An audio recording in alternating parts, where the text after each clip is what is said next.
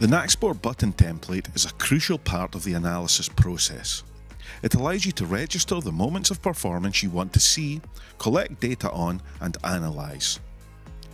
Templates are created using two types of buttons: categories and descriptors.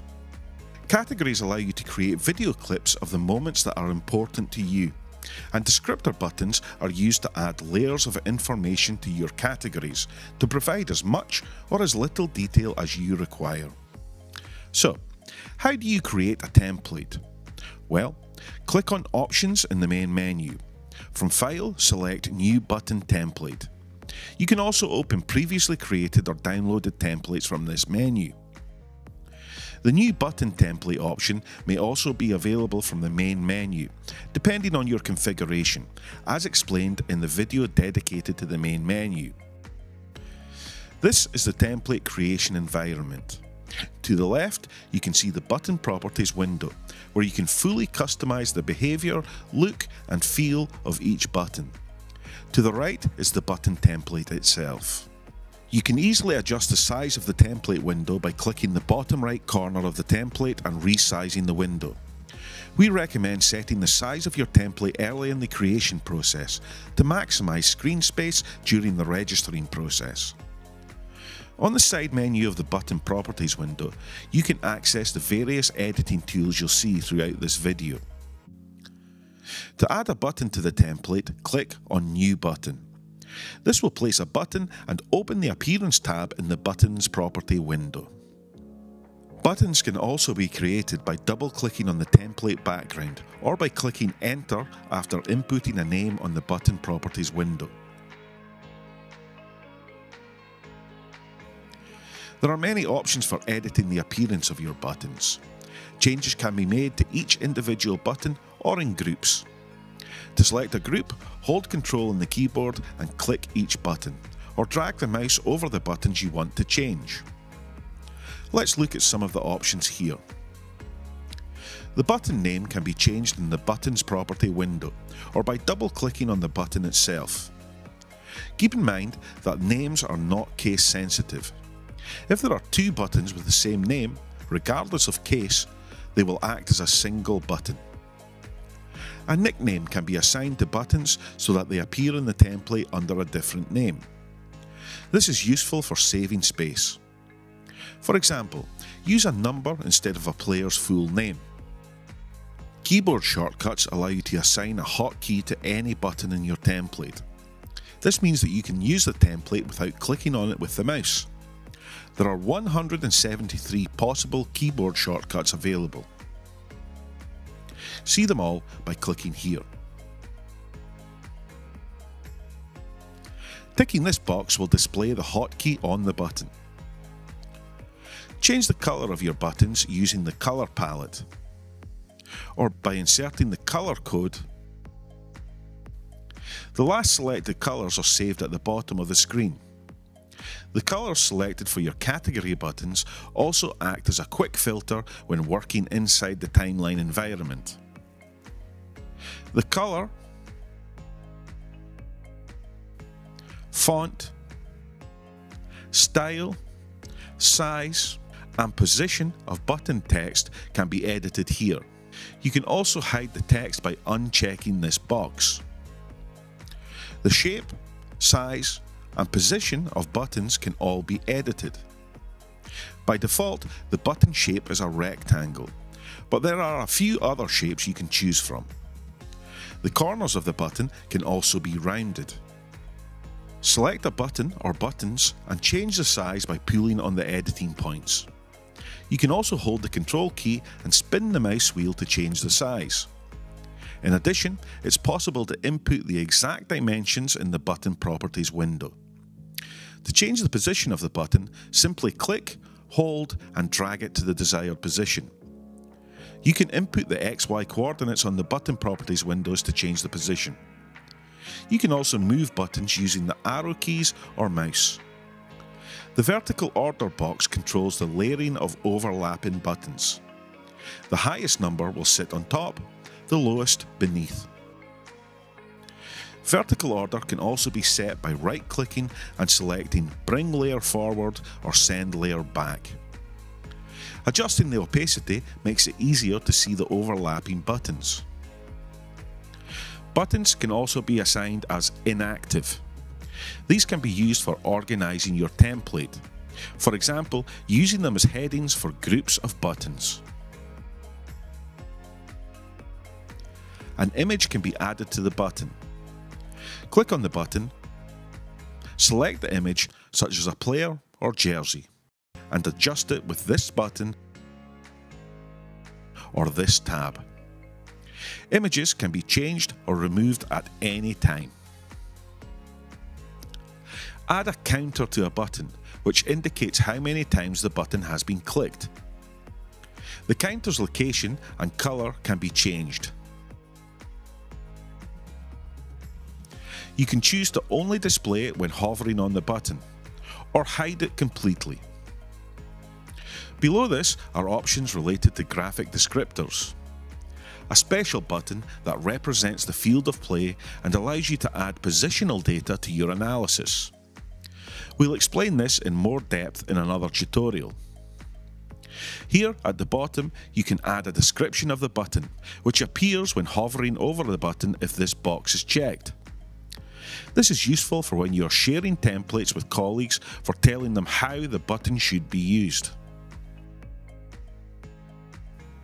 Okay, let's look at some other template options. Select the button and remove it from the template by using Delete or this icon. Clicking on this icon locks the button to the template and disables editing. Buttons can also be cloned. This is useful when you want several buttons that have the same size and shape. Right-clicking on a button reveals more options. Equalize All will make all the buttons the same size and shape as the button that is highlighted in blue.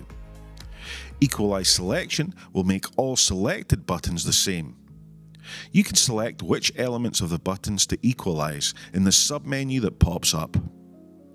In this example, we want to equalize everything apart from the name and description, since these will be customized per player. This option is also available on the Home menu in the Buttons Properties window. Another useful tool in this menu is the Search and Replace tool. This is extremely useful for editing buttons that change every game, such as the names of the opposition team. You can search and replace by text or colour. For text, simply write the words you want to replace in the search box. Type the replacement in this box. Below this, you can select whether the tool is case sensitive or not.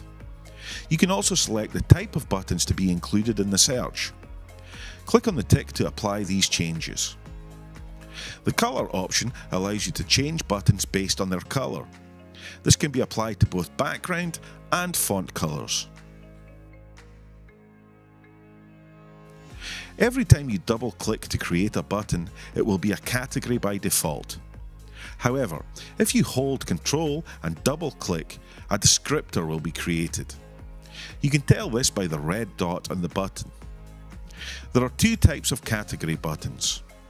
The first, which is created by default, is the automatic category.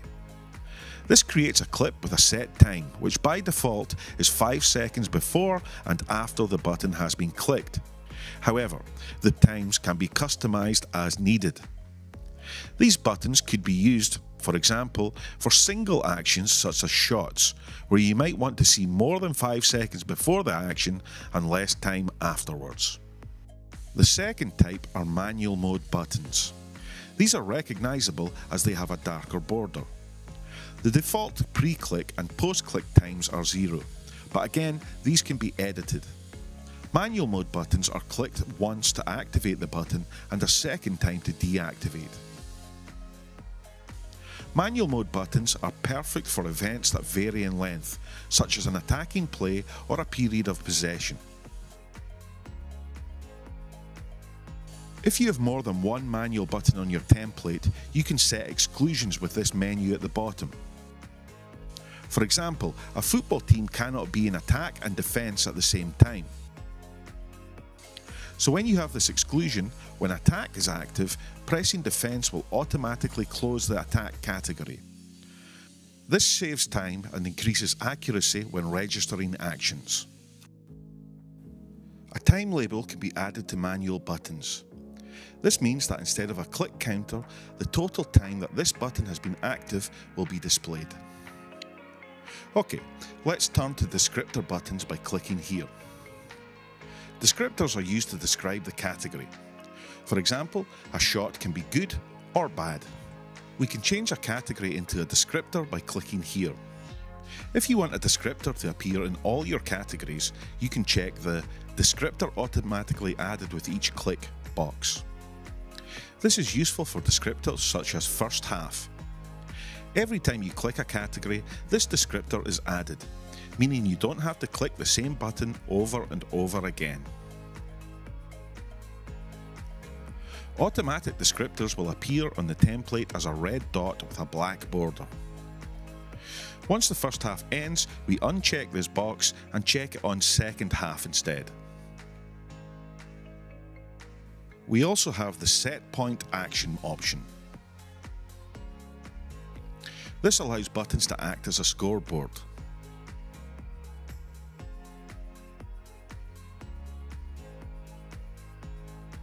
Check this box, select the value, 1 if it's a goal, 3 for a 3-pointer in basketball, and the team to which it's assigned. Every time you click this button, these points will be added.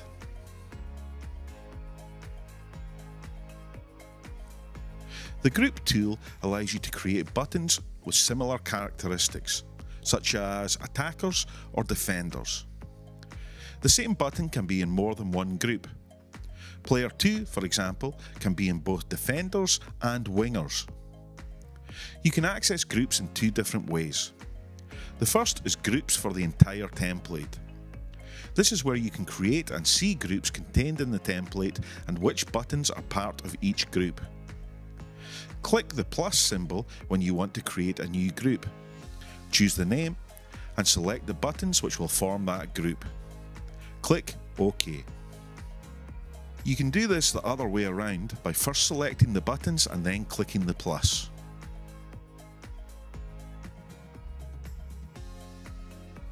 Click the minus icon to remove a button from a group and delete the entire group with the trash can icon. Secondly, you can do this from individual buttons. Inside the button property window, select the button or buttons you want to include in a group. Click the plus icon and select the group. The difference between this and the previous method is that you can see all the available groups. It's just a different way of adding buttons.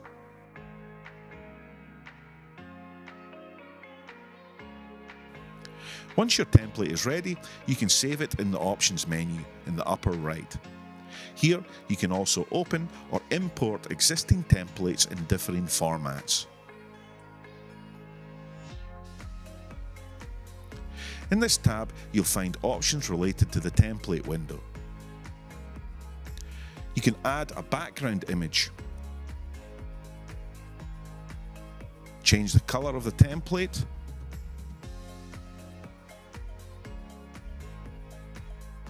or lock the window so it's always visible.